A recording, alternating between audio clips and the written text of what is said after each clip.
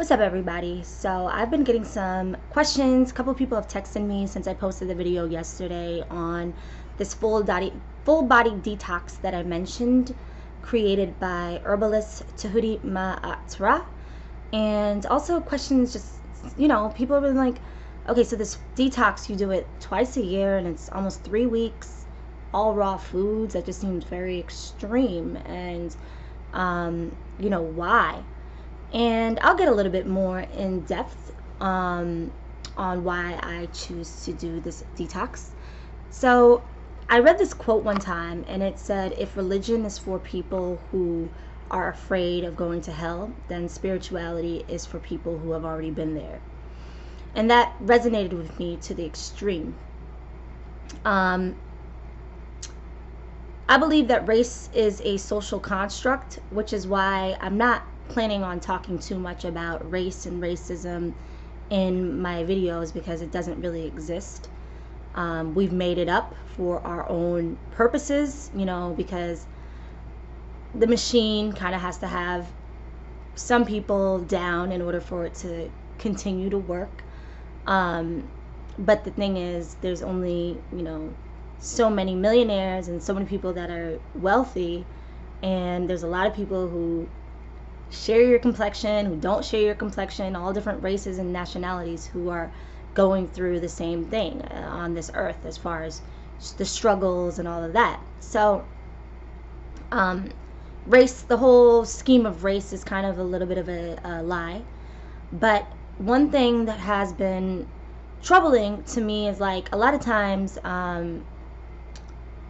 when I come across people who share my quote unquote race, and maybe I talk about something that I'm going through. If I say, my heart is really hurting right now, or I'm not really in a good headspace right now, whatever it is, it's like, well, I went through Nam barefoot and got shot in the back 20 times.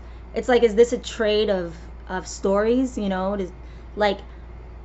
Like, are we not allowed to be in tune with our feelings? Are we not allowed to be sensitive or feel hurt?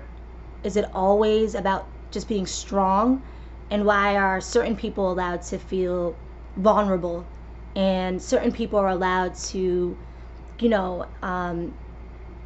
express their hurt, and other people, it's almost as if there's this misconception that we are able to endure anything, like being melanated automatically makes you equipped to endure the most severe abuse and the worst situations. And maybe it is true, and I'll talk a little bit about my story when I say that I related to that quote, because my story is, I've been through more than the average person. And so when people see me smiling and they see me happy-go-lucky, they assume that my life is just easy and that I've never been through adversity. And the truth is, I've been through a whole lot of adversity. And I'll start from the beginning. My mom and dad getting divorced, and my mom being forced to work a lot of jobs to be able to support all four of us, and having to rely on her brother, who ended up not being trustworthy and was a violator, was someone who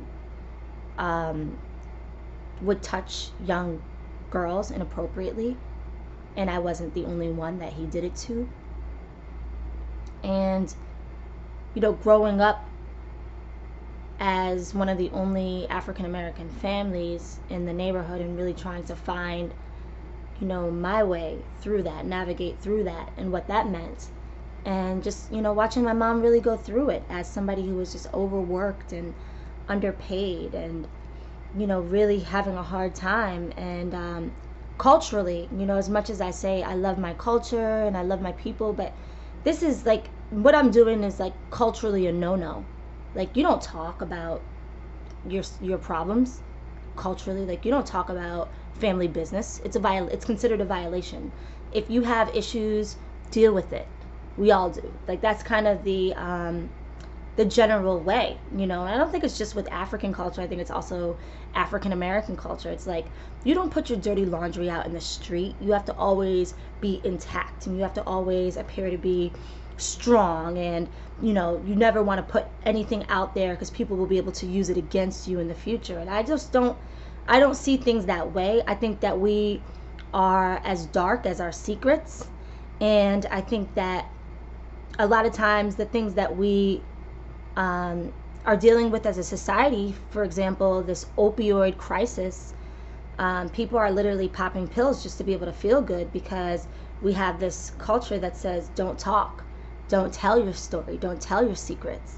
And people are dealing with some really heavy stuff, and they don't feel comfortable enough to express themselves.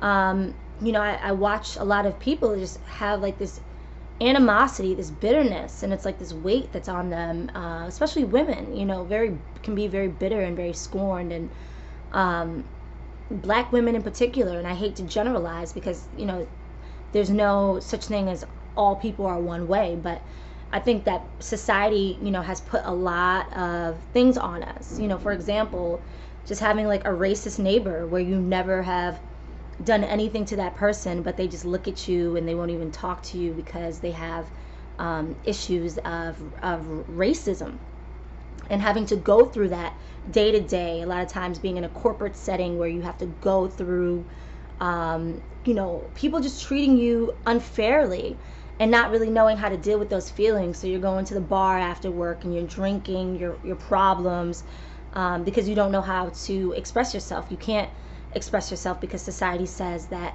that's considered weak, or you're telling your business, or all of these things. I don't believe in that. I believe that self-expression is our God-given right.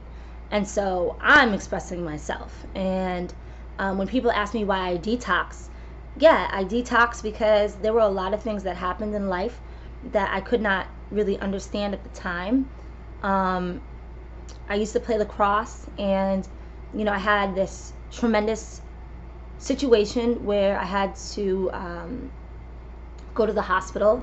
I was on a captain's run one day before practice, and I was having these excruciating pains in my left leg, and come to find out, muscle tissue had died in my left leg. And you know, I was in the hospital for a month. I had to learn how to walk all over again. I went from a wheelchair to a walker to crutches to a cane, and then I had to be homeschooled. I had a catheter. It was just really devastating. They didn't think that I was going to be able to, well, for one, they thought that they were going to have to amputate my leg. So just the fact that I was able to walk again was like a huge shock to everybody. And then for two, they were convinced, like, if you know, graduate on time, you're going to have to walk across stage with a cane. And I didn't.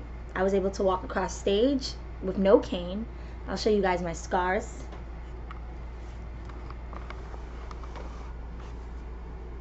See, this kind of ashy. I just got out of the shower, but that's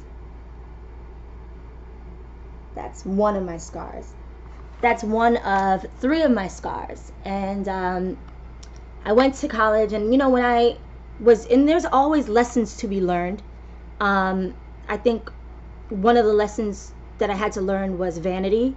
You have to really be okay with accepting yourself as you are and not be so vain. And I think also it helps with attracting true love, because if there's a man that comes at you and he's expecting you to have a perfect body, and that's the only reason that he's with you, then that's really not the person that you want to be with. So these scars, you know, have really allowed me to weed out the people who would only be interested in me because of, you know, having a perfect body or anything like that, and learning to love myself regardless of my physical imperfections has been quite a journey. But at that time, you know, at 16, 17 years old, you haven't developed these life gems. You haven't developed this wisdom. So I went to college with an extremely fractured self-esteem, like extremely fractured self-esteem, and the men that I attracted as a result were just, really a reflection of that. They treated me poorly and, made fun of me and um, told me I wasn't pretty because I wasn't light-skinned, and, really just drove my self-esteem even lower. And I attracted, a monster, and ended up getting pregnant by this horrible nightmare of a man who held me hostage and threatened to take my life, and would abuse me repeatedly. I mean, punched me to the concrete where my head hit the concrete, and there was blood everywhere, blood pouring down my shirt. Kicked me in the stomach, kneeled me in the stomach while I was pregnant. Told me if I talked about it that he would take my life. And then, never supported his child the 11 years that he's been alive. Never, not a dollar, not a dime, nothing. And so when people, see me again and they see me smiling and things, like, they really don't know my history. They don't know my journey. They don't know the adversity that I've had to overcome. And I'm no victim. I mean, I can't be a victim. Like, life has turned around in the most tremendous way, and I've continued to rise throughout the adversity. But one thing that I've become very firm on is what I will and will not tolerate. And there were people that came into my life that really were not about my rise, were not about helping me to become the woman that I came here to become. They were there to take away from me. And at times I was like, crying to God, like, God, why do I always attract these, very like nefarious individuals? Like, why do I always attract people who aren't in it for the long run and want to, like, see me at a very low level? Like, why, God, why do you keep sending these people my way? And I understood finally when I detoxed that these were lessons and these were tests that I was being sent. And really the ultimate test was, well, how much do you love yourself? Despite everything that you've been through and all the things that people have said about you, and the way that they, they call you crazy, and the way that they have tarnished and try to deteriorate your character, and all of the things that you've been through in these abusive relationships with men, and these terribly abusive relationships in almost every job where these management, are stealing, or they're just doing all of this like really nefarious activity. Like, why do you keep attracting that? So really it was time for me to look within. And so when people ask me, well, what's up with the detox? It's not just a matter of the raw foods and the herbs. Like, that's a part of it, of course, but it's much deeper. And what I'll show you guys, let me show you what I've been doing. Yoga has helped tremendously. People are like, oh, all she does is do yoga, blah, blah. Do you know how therapeutic it's been to do yoga? Do you know that there's been times where I couldn't lift my head up at a child's pose because I couldn't stop thinking about my past, and I just didn't want the class to see that I was in tears and just crying and crying and crying? Like, people don't know these things, and they think, oh yeah, I'm going to detox and it's all glamorous. Like, it's not easy, okay? You have to deal with things in your life that you've hidden so deep just to be able to move on and move forward. You have to deal with that uncle that molested you. You have to deal with, the people that did you wrong. You have to deal with your best friend that betrayed you, who, you were telling all your secrets to, and ended up, telling the world or trying to set you up. You have to deal with all of the things that have happened to you in your life to say, regardless, I'm going to do what's best for me. Like, you have to really, really dive deep. So when people want to know about this detox, I'm going to let you know it's nothing glamorous, and it's really not all that fun. There's going to be nights that you're going to be crying yourself to sleep, trying to figure out why it was that you were the person that got abused, and where were people who were supposed to have your back, and all of these things, all of these situations of, poverty and scarcity, scarce mentality. You're going to have to deal with these things, and you're going to have to really dive deep.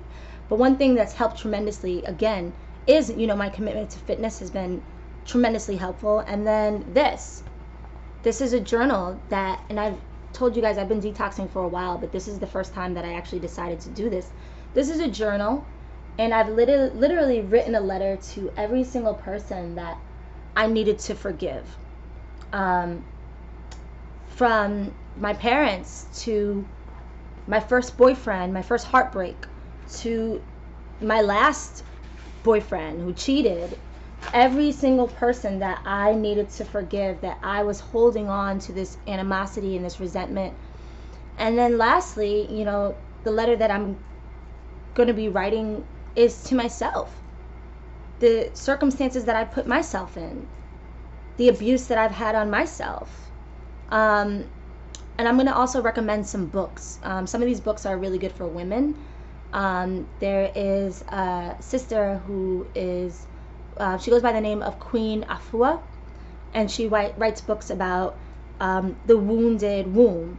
And, you know, I am proud to say I've been pregnant one time and I have one child to show for it. But I know that there's all types of circumstances that women go through where they have infertility issues, and, you know, they've had to endure abortions. There's all types of things that women go through they don't talk about, and they carry these things with them. And this book really lays it out on how to begin to heal and all of the steps that you need to take to heal. And again, yoga is a huge part of it. Journaling is a huge part of it. Solitude is a huge part of it. I have no issue with solitude. I have no issue with being alone, because if at one point, if you are the only person that can be your own friend and love yourself the real way that you really need to be loved, don't be around people who aren't going to treat you right just to be around people. Don't have an issue with being alone. It's not that serious. Okay, you know, you have to learn to enjoy your own company. You have to learn yourself. You have to, it's not that big of a deal. Like, I just hope that I don't get to a point where I don't want to be around people at all, because I've been really enjoying the self-discovery process.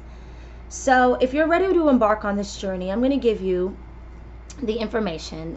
The website is Tahuti Ma'atara. That is DJHETUYMAATRA. You can Google it, Tahuti Ma'atara Herbs, and it's the full body detox. It's going to cost you, I think that he's having a sale, so it's going to cost you around $90 or $95 to get it. You may want to go ahead while you're waiting for the package to be shipped to you. Go ahead, get your groceries, get your alkaline water, get your raw foods. And if you're really prepared to do this deep introspection and really heal yourself, I would strongly recommend, I know that there's plenty of detoxes out there, but this is the one that has worked for me the most.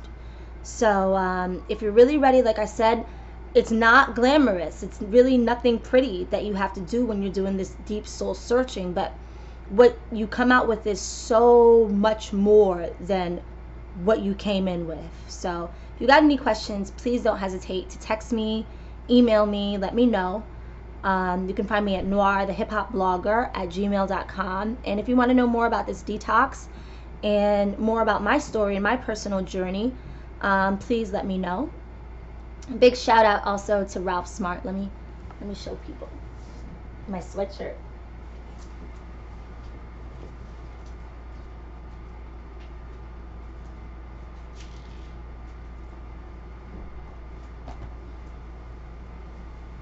You might see me around town with this sweatshirt. Let me see if it can focus in. Uh-oh. See the sweatshirt?